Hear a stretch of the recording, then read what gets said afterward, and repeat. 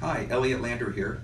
I'd like to speak for a few minutes today about the quote-unquote controversy over fat-derived cells versus bone marrow-derived cells. A lot of patients are being told that you have to use bone marrow or have to use fat, and it's kind of a funny discussion because sometimes I liken it to, my karate school is better than your kung fu school, and everybody always believes dogmatically that their technology is the best. But if you really isolate the nature and efficacy of the cells, and you take a bone marrow derived stem cell, which is also an adult mesenchymal cell, and put it right next to a fat derived stem cell, they're almost identical, except for a few markers on the surface of the cell. They're almost identical. So both cells are actually quite effective. So why do we use bone marrow, or I should say, why do we use fat over bone marrow?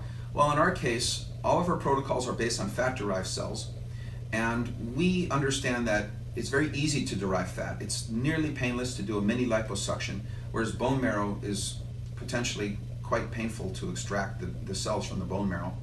Also, since we're doing point of care procedures for the most part, although we do have cell expansion under certain IRB protocols, but most of our patients are receiving same-day point of care treatments, we can get 10 to 100 times more stem cells from the fat than we can get from the bone marrow.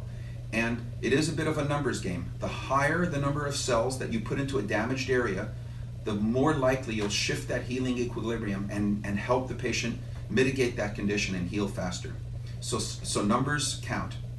And of course, the other issue is that bone marrow would have to be expanded to get the same numbers as fat, unless the patient's extremely young. So with age, bone marrow declines in efficacy and function, and the cells just don't grow as well in older people or in very sick people. Whereas the cells that are locked into your fat matrix are pretty resistant to age and disease. And there's a slight degradation, but nowhere near as much as with bone marrow. So if you're dealing with a 30 or 40-year-old athlete, it may not make as much of a difference.